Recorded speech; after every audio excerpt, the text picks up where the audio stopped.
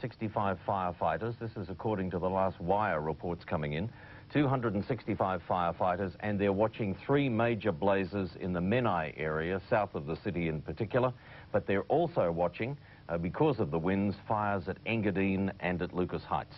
Now let's bring you up to date on road closures, because they are absolutely crucial for those of you trying to get home or wondering about people trying to get out. An extra one, there was some discussion, as Dane Goodwin was telling us earlier because he's from the area, there was some discussion earlier in the night about closing off Gross Road at Falconbridge. However, we can't confirm that. And I doubt that we'd be usurping the police if we said, if you've got no reason to be in the area of any of the fires, then please stay out of the area, because they need to get a speedy access for firefighting tenders and the emergency service workers from fire brigade, from ambulance, from police, so that they can try and minimise what is a real crisis in the metropolitan area, and especially in that Coonabarabran-Narrabri area. It's extremely understandable for people to want to race in and yes. try and help their friends and help their loved ones and see what's happened to their houses. I mean, that's absolutely understandable, but please, if you're not there, don't go. The best thing you can do, especially if you have friends or relatives or property in the areas affected by the fire, is to contact the toll-free hotline number. We'll show it to you there now. It's on your screen.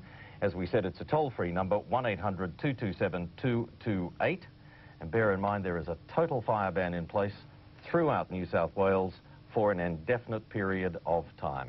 And if you're wondering just what the situation is going to be with the fires overnight, so are we. But we can tell you that Pat Sullivan was here from the Bureau of Meteorology a short time ago. He has suggested that those winds that have created so much damage will lessen, perhaps even halve overnight, and that might at least give firefighters a bit of a chance. We're crossing our fingers, and either way, we'll have the latest information for you on the Today program.